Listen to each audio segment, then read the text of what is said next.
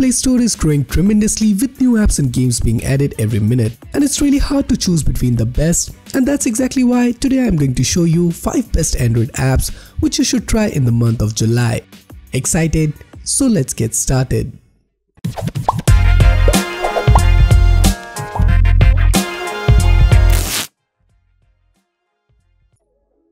The first app on the list is called Common Cart. Now, this app is specifically for those who like to do tons of online shopping and sometimes get confused as we have lots of different online shopping platforms out there.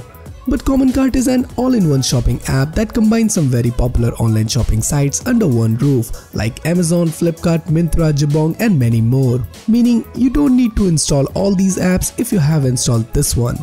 The UI is actually quite minimal and you will easily get used to. By default, you only have 4 tabs of major shopping sites, but you also have the option to add lots of different websites. One of the best features of this app is called the Super Search, using which you can search a single product on all the different online shopping platforms and compare the price to get the best deal. Next up we have the Adobe Scan, and as the name suggests, it will scan your paper document into PDF file directly from your smartphone. That sounds great. So let's check out how it works. Just open the app, which will show you the camera.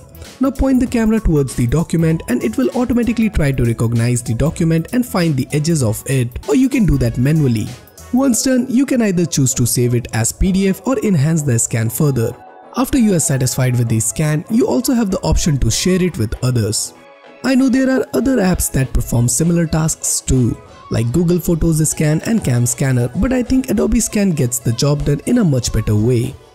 Moving forward to the next one, which is called Firefox Focus. Nowadays, online privacy is becoming a major concern. There are lots of browsers out there, but very few that deals with this issue. But recently Firefox released a new browser called Focus that focuses on blocking a wide range of trackers. Every time you visit a website, it will show you how many trackers are attempting to keep track of you. As for ads, they are blocked by default, so you don't have to see them. In other words, Firefox Focus gives you the privacy and ad blocking power you would usually only get through add-ons. So if you are one of those who like to do lots of browsing, then I will highly recommend this one.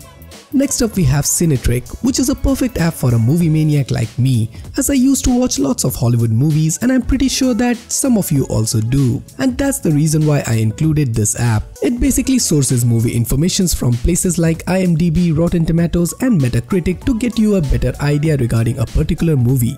Additionally, you can check out the review and build a watch list of movies you have seen and the movies you want to see. It will also alert you to upcoming releases and recommend ones based on your taste.